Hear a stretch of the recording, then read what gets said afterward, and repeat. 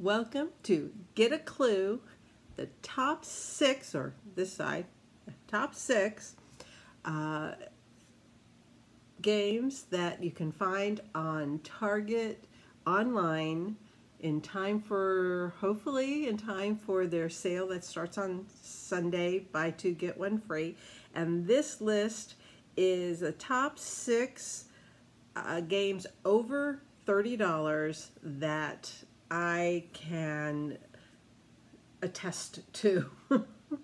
My favorite 6 out of the ones I know that they have online as of 3 days before the sale, 2 days before the sale, whenever. What I'm doing is I am going to tell you what they are, and if you missed out on the first 2 videos, there's a video that I created top 10 under $20 and a top 10 from $20 to $29, and today it's from 30 on up.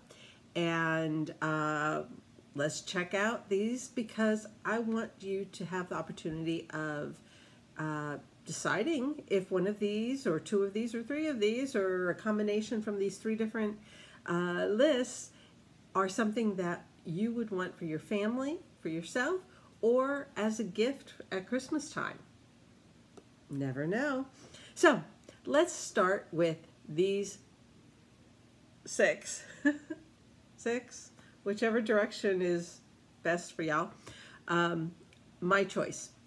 And so we'll start with number 6. And number 6 is, you can tell I have an old box. I've had this for a few years. And because it started out being called Settlers of Catan, and now they have shortened the name to just Catan. Okay?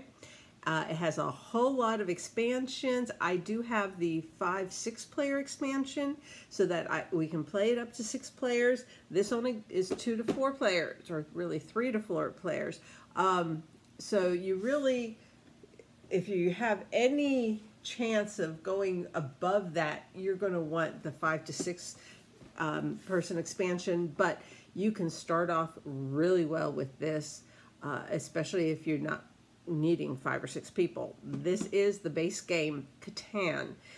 It's a tile laying game. You create, every time you play, this board is going to look different. Different areas are going to be in different places, and different amounts are going to be in different places. You collect cards so that you can build on the board, and yeah, it's right side up. And basically you're making settlements, and you're connecting them with roads, and you're trying to get the longest road, all kinds of different ways, you know, the most points, the more, yeah, it's really a classic now, obviously, because I've got one from Settlers of Catan. It has been around for decades. So if you haven't heard of it, it's been around for a while, a long while. Like, I think this one came out in 95. I think, if I'm not sure. Yep, 96. It says back here. So it's been around since at least 1996. That's, what, 25 years? So it's about time. If you haven't played this, if you don't have it, it's about time to get yourself this game. It is also considered a gateway game, a game that bridges from the mass production games, the mass market games of our youth, because it was my youth too. When I discovered this, when so many people discover this, they realize that there's a whole world out there of games that we have been kept from. And there are so many games that we have been kept from. This is my number 6 in the over $30 category, and it comes in at just under $36 on Target online today. Today I checked, and it was under $36. What I have done, in case you haven't seen my other videos, is I've rounded up. So every time I give you a price, it was someplace in the dollar range under that. It might have been 99 cents, but it was under there because there were some that were like, 27.16, and we're like, huh? Under 28. My number 5. Okay, we have a thing here. I don't own all of these games, at least not in the board version. And this is one of the ones that I don't own the board version. I have the, oh, my nose tickles. I have the app version that I play a lot. And let me wait until it signs. Yeah, here we go. There's proof. My number 5 is Sagrada. It plays 1 to 4 players if you have the actual board version. This, you can play solo, you can play local, you can play online. But the board itself, let me go with local, solo mode, continue a game. Oh, I have a game started on here. So let's continue going so I can show you what it's like. Let's see, get it so that it's not reflecting so badly. It's not so good. There we go. I'll do it that way at an angle. You choose dice, colored dice, and place them on your window. You're creating a stained glass window with colorful, clear dye. And it's beautiful, and I've seen it in real life, and it's beautiful. But because we're talking about over $30 games, I have to kind of balance out. I can't just be buying them all, even if I like it. It's on my wish list, and it's there. But in the meantime, I know how to play it because I play it here, and I play it reasonably often on my app.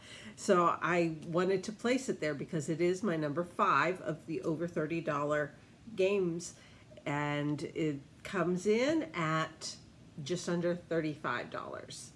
It comes with piles of dice. It plays up to 4 players, and in fact you can play solo even with the board game. So be aware. But it's beautiful. It's colorful.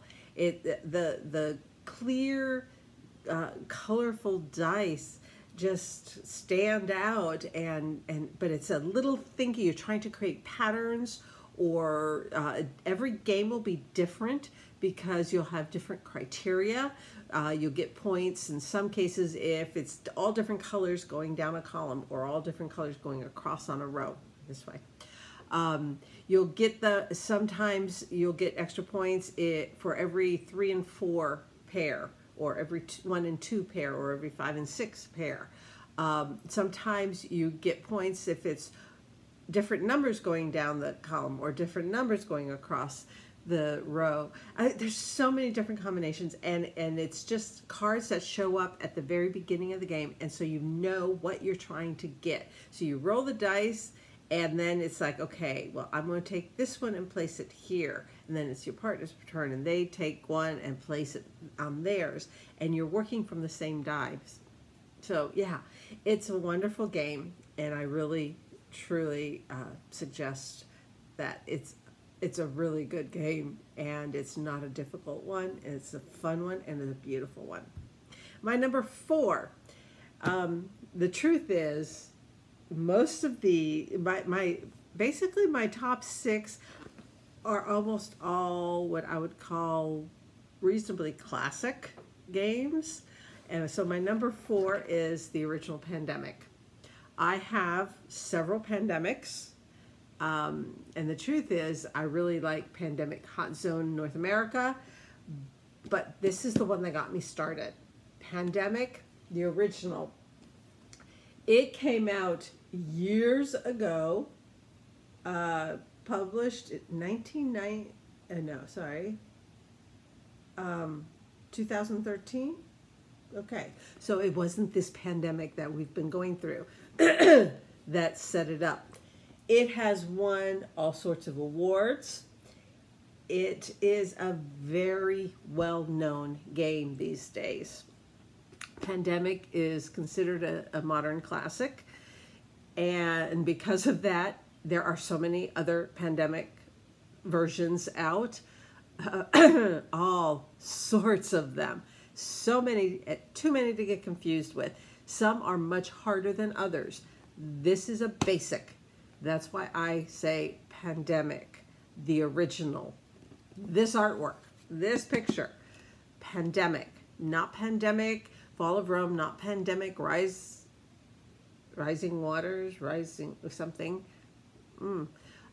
All of those different, this is the basic. This is the one I suggest. It comes in at just under $36. It plays 2 to 4. In fact, yeah, plays 2 to 4 players. It's a cooperative game. If you watch the Get a Clue for Pandemic Hot Zone North America, you'll get a feel about this, because it plays like the base game, okay, except smaller. This pandemic, the original Pandemic, goes across the world. And so you have cities from all over, major cities in all over the world, which is kind of maybe a little helpful in learning a little bit of geography if you're working on that. But it is cooperative, which means everyone is working together. Everyone is playing together to beat the game. And the game is trying to cause a worldwide pandemic, and you are trying to stop it. You're trying to cure the different diseases. There's 4 diseases that you're trying to cure, and that is the goal of the game, to cure, come up with a cure for each of the diseases, but to keep the diseases at bay in the meantime while you're working on a cure. Wonderful game. It has some strategy and some thinking. No 2 games are alike, ever. But because it's cooperative, you work together with other people. And because it's cooperative, it can be played solo as well, because you can cooperate with yourself. So my number 4 is the original Pandemic. My number 3 is another crossover. Catan is a crossover modern classic game, and so is Ticket to Ride. Ticket to Ride North America is a Spiel des Jahres winner, which is the big award, gaming award in Germany that comes out every year. And in 2004, this won it. So this is at least 17 years old, because that year is the year that it won that award, and probably came out a year before that, because the Spiel des Jahres comes out, the awards go to games that are in German. And sometimes the German version comes out after the English one. More often, the English one comes out after the German one. But Ticket to Ride North America, in fact, it doesn't even say it. That's how old my copy is. It's just assumed to be, because they didn't have the other ones yet. And there are piles of Ticket to Rides. This one is the base, the original game. And I'm going to be talking about one of the others in the honorable mentions at the end of this video. But this is, what you're doing is you're creating links from one city to another city in North America and putting down your trains on your track to clinch that they are yours. And you are solving cards that give you points for getting your trains from one city to another, whether it's close by or whether it's across country. many more points if it's one of the long ones than the short ones. But you're linking cities with trains. You're collecting cards, like 3 yellow cards let you lay down 3 yellow trains. I mean, well, no, actually 3 of your trains on a yellow track. It's very simple. It's easy to learn, easy to play. This is my number 3 over $30 game, and it comes in at just under $36. I'm kind of saying that a lot. Number 6, number 4, number 3 were all under $36, and number 5 was under $35. So we're getting there. Now, number 2 is one that I also don't own right now. Well, I do own it because it's on its way, and sometime this coming week I'm supposed to receive it. I'm anxiously waiting. I've been waiting for it to be available to purchase again, because it was available last Christmas, but then since it's Christmas themed, it was not. And in one of my previous videos, I mentioned its young sister, brother, whatever, the Patchwork Express, and what I have down as number 2 is Patchwork Christmas. I love the Patchwork game, and I'm looking forward to having the one with all the Christmas colors of material, patchworks with, you know, stars and things like that on it. It'll be a little bit longer game, so I will have one of the Express, the shorter games, and one of the longer versions. Basically, all the patchworks are the same. Basically, they're the same. They even have the same shape patches. There is the original one, and then there's an Americana one, and then they came out with the Express one, which is a little bit smaller, and then they came out with the Christmas one, and just last month they came out with the Halloween color version. And I have been wanting the Patchwork Christmas one, and so it was, I bought it from a different place because I did not, they did not have it on Target online even a week ago. It's very recently back in availability, and so you have the opportunity of getting it. I love Patchwork. It's polyomino tiles, Tetris-shaped tiles that you buy with buttons. Buttons is the currency. You buy them with the buttons, and then you place that piece on your quilt. And you're trying to fill your quilt and end up with the most buttons and your quilt completely covered. That's the game. You have 2 things you can do.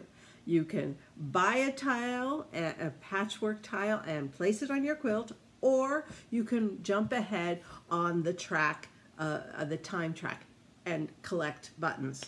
That's it. It's very simple, but elegant.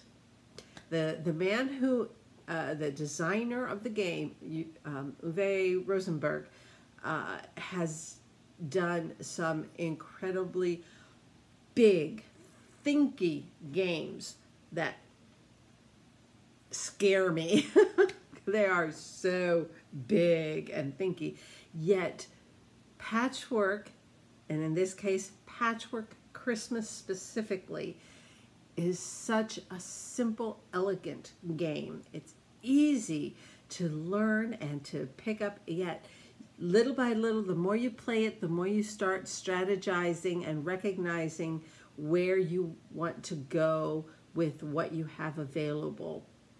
Wonderful game, and even better, it is the cheapest one on my list.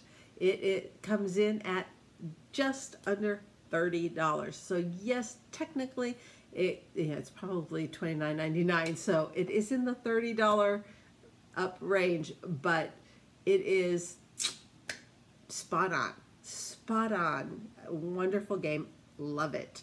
Very simple to play. Very easy. And number 1, my favorite out of all the ones that are available on Target online games, $30 and up, is the classic Azul. Again, another modern classic. I'm all about modern classics.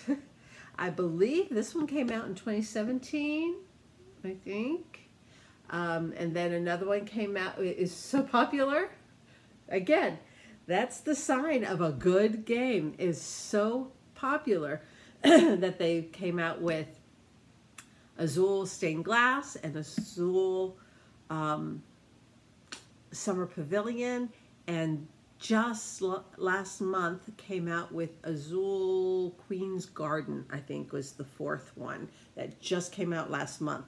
So it's almost one a year. Almost one a year since this came out, because it is so cool. It is beautiful. You have these plastic tiles. It is a wonderful game. Let me check my lists here to see if I have done, yes, I have done a video, on it. In my Get a Clue Casual Gamer, I have done a video on Azul. So I invite you to go and check it out and get more about what's all this. And if you haven't watched any of my Get a Clue videos, it's C for components, L for length of play, U for uniqueness of game, and E, how easy is it to learn, play, teach, how easy to find, how easy it is on your pocketbook. And getting to the pocketbooks part, this comes in at just under $32. In fact, my top 2 choices are the 2 cheapest on this list, Azul and Patchwork. Patchwork, for you, you can choose Patchwork Christmas if that's the theme you want, but you can choose the original, you can choose the Americana, the Express, or even the Halloween version. They run different prices depending on how popular they are, but they play the same. They all play the same.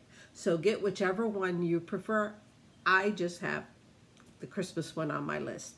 Now, I always like to end these videos with 3 honorable mentions and explain why they didn't make it onto my top list.